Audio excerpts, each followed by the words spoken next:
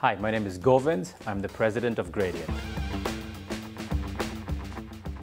So my passion towards the sustainable tech sector started about 17, 18 years ago when I learned more about where water is used. Most people think that water is used for drinking purposes, but water is actually used for things that we interact on a day-to-day basis. From the food we eat, the beverages we drink, the clothes we wear, the gadgets we used, and most of all, the medicines we take when we're not feeling well. So when I realized an important data that more than 50% of water is used for industrial purposes, I made a commitment to myself that I should be involved in an organization that can make an impact to reduce the water footprint of these industries.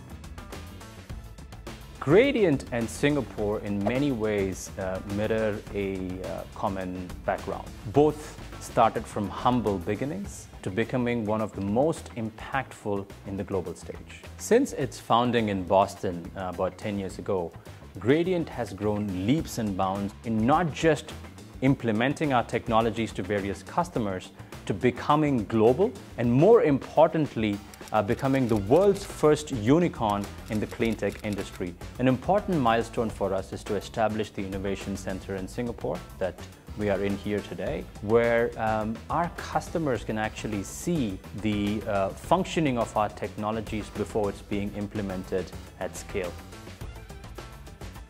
As most of us know, Singapore is home to the semiconductor industry, and semiconductor manufacturing per se produces one of the most complex wastewater, where not all waste streams are economically viable to recycle.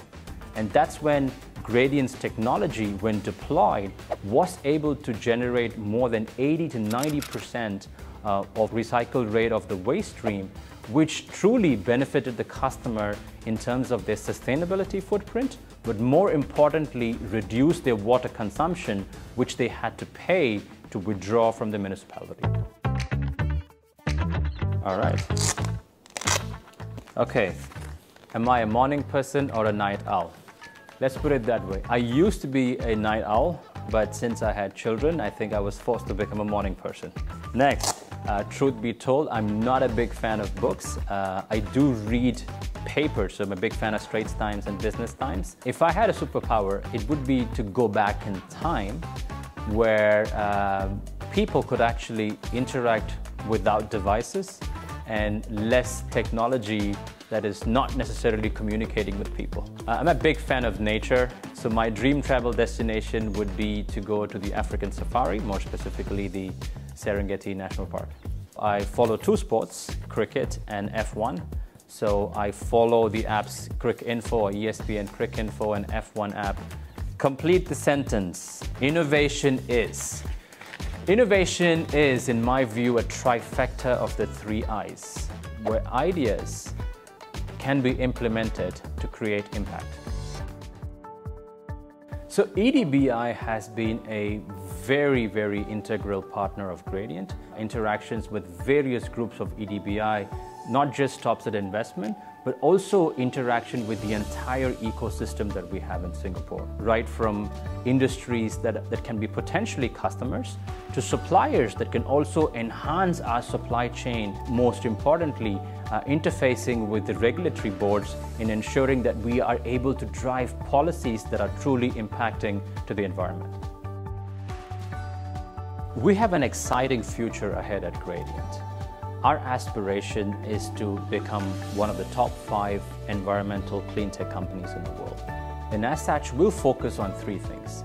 First, we want to be able to increase our global footprint where we are accelerating the deployment of our technologies to customers around the world.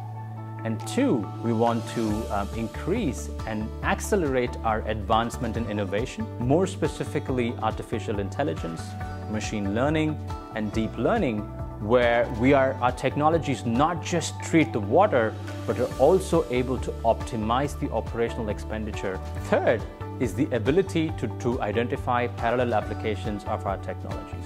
Just about a few years ago, we communicated the use of our CFRO technology in the production of lithium. We see more and more of these similar parallel applications in recovering precious minerals, carbon capture, and other areas where we could not just make an impact on water, but also on the environment as a whole.